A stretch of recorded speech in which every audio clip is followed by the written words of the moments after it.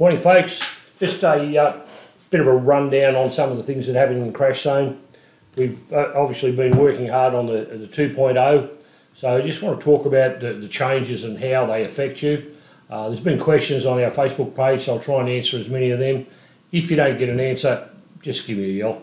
But step one, or first thing is, there's been some changes behind the scenes, and we've had people with this blog turning up when they go to log on, and then you can't log in. So if it comes up with a blog to start with, just backspace that so that you can then get into normal Crashzone, and away you go.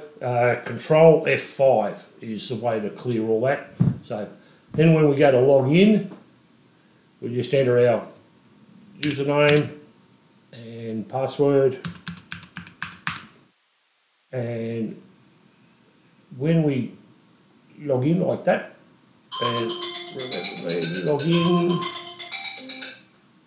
you'll see, sorry about that, we get an option, Crashzone 1, Crashzone 2. So just remember that if you log in, if you now choose Crashzone 1, all that data will be in Crashzone 2. Likewise, if you want to use Crashzone 2, it'll still be there in Crashzone 1 if you want to flick back for whatever reason.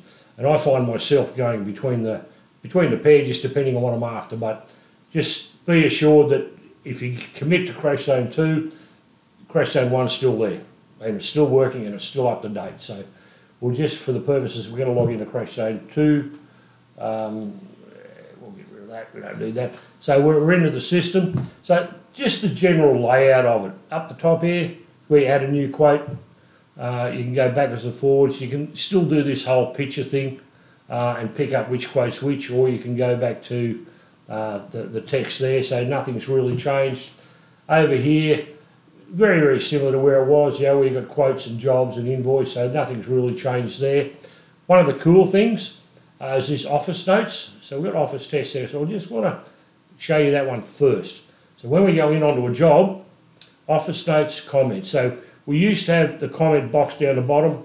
They're now up the top, and there's 3 of them. The comments, that one just stays there if the boys or somebody wants to make a note. Workshop 1 is largely, at the moment, it's largely dormant. It'll be getting used when we refine the time app, so the boys can actually make notes back to the office. But this office notes might just, you can just simply click in there and go, oh, I don't know, need coffee. Right, that's it. Now, so up here, this little red save, it's already saved, right? The minute you click on another field, it's automatically saved, or you can override it if you're a bit OCD.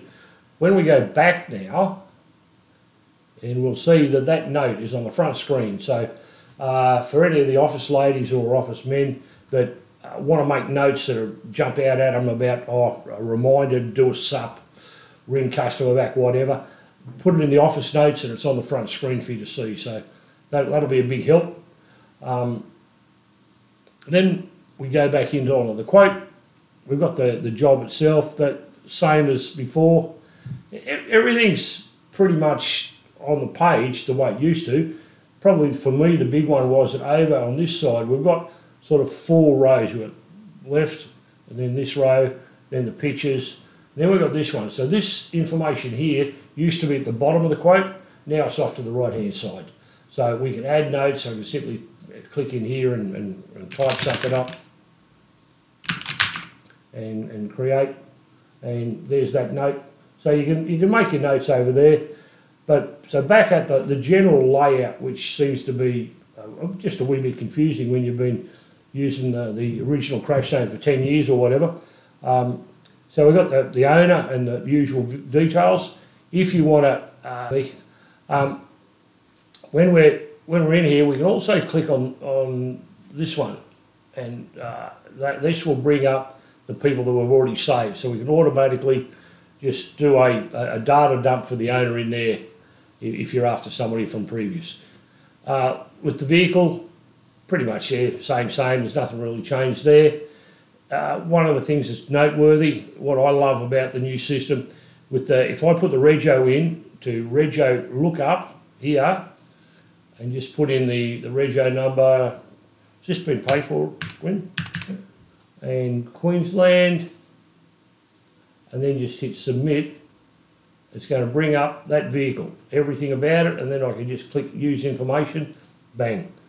All filled, VIN numbers right, everything about the vehicle's there. So if that's not the best feature out there, I don't know what is. Down the bottom, got the insurance. Likewise with the insurers, you can add an insurer and you can also recall an insurer. So, and again, with the rates, etc., are all part of that system. So, good. It's the same layout as we had. It's just got a bit more refinement, a bit more additional work. Then up this top box here that's always been there, in and out date estimator. And then we've got the status where we can move the job into job. But instead of just clicking on job, we can now put it straight into dismantle, repair, paint. They're all going to be part of the ones in the job file, but it's just a little bit more of a breakdown, which we'll get to. So we'll just put this one in a dismantle for what we're doing. Our rates, again, we can change them and override them like we used to be able to. So there's no big deal. You can go into settings and set them up the way you want them. And play. Just continuing on with integration, the same as what we've always had, just a few extras. A couple of noteworthies, obviously Regio lookup. Compasses there if you're inclined to use them and you just want a hotkey to go straight in. Yeah, not much I can really tell you more than that. The invoice and the excess invoice is the same methodology. This tracking system's still in its infancy, but it's still helpful. It'll add information about the job for you. So it's there. A new feature, but largely for most I'd say, just ignore the fact that it's even there. When we get to the photos, we can show the large photos that are there. We click on the photo and then we can edit it. So we might want to put an arrow to that hole, and then there's all these little symbols, so you just have a play around with them until you find the one you like. And the text button is the T, so I can simply type in here broken and save or apply. Once it's done that, I then can click on and enter, isn't it? Enter, bang, there it goes, enter, and you'll see that the picture's got the save text. So if that one there is not quite clear, I'll open it up and just type in here, and I might just reverse what that says, which I think is JF1. Yeah, you get the picture. Yeah, you just type it the right way and save and enter, and bang, that's there. So that's the way that we can adjust the pictures to suit. Do any more anything else that needs really doing on it. So that's that bit. Pictures, right, we'll go into the quote now. And look, honestly, the quote's the same. There's R&R, repair, paint, parts, sublets, other. Parts check and a hotkey, so that's which is a help. So down the side, it's the same. Probably one of the things that's a bit different is if I want to move that one up, I used to drag and drop from here. Now, I simply grab hold of the 5 and drag it up. And the bubble bar end will go up and the bowl will go down. So you can change it, but over here, you can still change it to 2 hours. You can still change your rate to 35. You can still change the total value to 90. So you can still do all those things. So if you, there's nothing really to see there. One of our good features, I think, is over here you can actually see the value of your quote as you're writing it. That's all much so much just anyway. Between the pair, we're talking about the difference between the old and the new. So we can go into here, there's your quote. If you want to change something on the quote before you send it, so for example, we can edit every line item now. So we just click in edit, and in there I might want to change the quote to Bob at QBE. I can just simply go in there and edit it from here. So I can do that. If it's here, I can go from free smash to very EXPENSIVE, very expensive smash if I want. You say we can chop and change anything we want on the quote before it goes out. So just for what that's worth, you can change it so there's dollar value only, and say it just changes to dollars. Vehicles there, you can hide the hours, etc. Quoted, edit, default, which just goes back to standard. You can print from there if you choose. The old Control P still works though.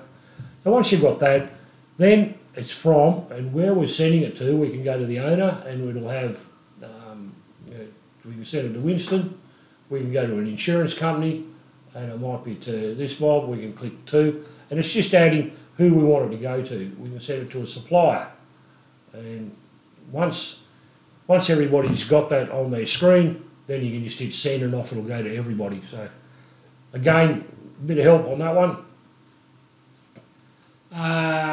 View, so back on the view section, we've still got the authorities there, but again you can chop and change and edit. Clearance is there, the header details is there. If you ever wanted to, you can put in your own hours and print that out for the workshop if you need to, if you think that it's under or over. I'll leave that one with you, but at least the function is there for those that do choose. The quote itself is self-explanatory. You can go the old way with the parts and just have the, I'll better put a few parts in there, just bear with me. Quote, and we'll just go parts, and we want these 4 parts. So we go back to view, we can go into parts, and there's the parts. So you can, if you want, send that across to a supplier, but I'd imagine that most of you would be using Parts Check, which just eliminates the need for the double handling. No tax invoice, of course, of this one at the moment. So there's the views.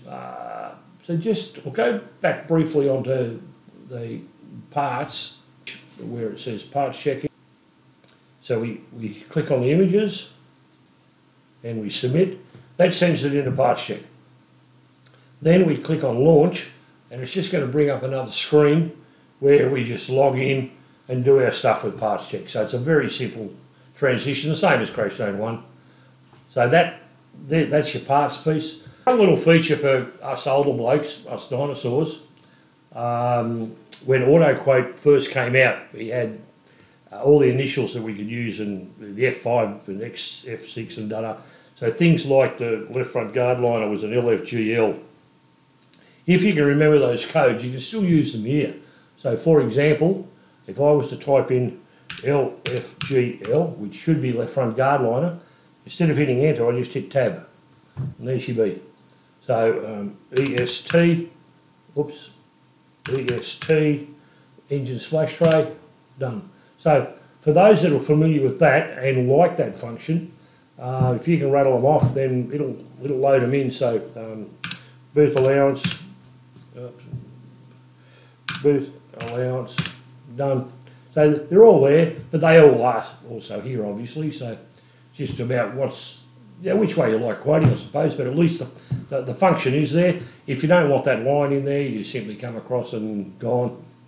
So yeah, it's an easy enough one.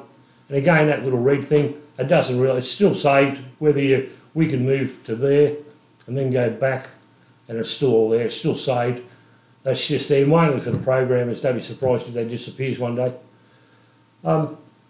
In the settings, we've got all manner of forms. So a couple of things that are probably important is the integration, which is payments, and you can pick out for the premium for all these ticks are what you get. You can't select which ones you want. You get the lot, and you can simply click in there and pay your 1 year annual subscription of $365. You can also grab as many SMSs as you want, and these are sort of outside sources. We just facilitate it for you. So text messages and the rego lookup. So that's how that happens. You just click in there, and if you click on 1 year, it'll and pay now. So moving on, that's where you can pay for things. So we go back to the settings section up here. And we'll go back to the management, accounting. which again, we pretty much got that. The company, the stuff that was in the settings before and the rates, they're all the same, so you can change things as you need to or adjust. The greyed out field for the ABN, that's just, yeah, welcome to corporate and government compliance. The rates, again, you can chop and change your rates and have them set. You know, really they need to be at least at 100. Repairs should be at least 125. Paint should be at least 150 if you're using the funny money stuff. And then you can just update every quote from here on, or start those as generic, but then you can obviously change them over. Rates, currencies and taxes, well, that's not really us. Choice list, contacts, so you can add people to it, SMSs, templates for letterheads, the payments we've been through, activities. There is a calendar of sorts, but I'm not going to touch on that yet. They've got tracking and reporting, which again, probably not overly important. The accounting bits are all there, and then the integration. So when you go to get set up, you can use that piece. So it's all there. It's just in a slightly different layout to what we used to have. So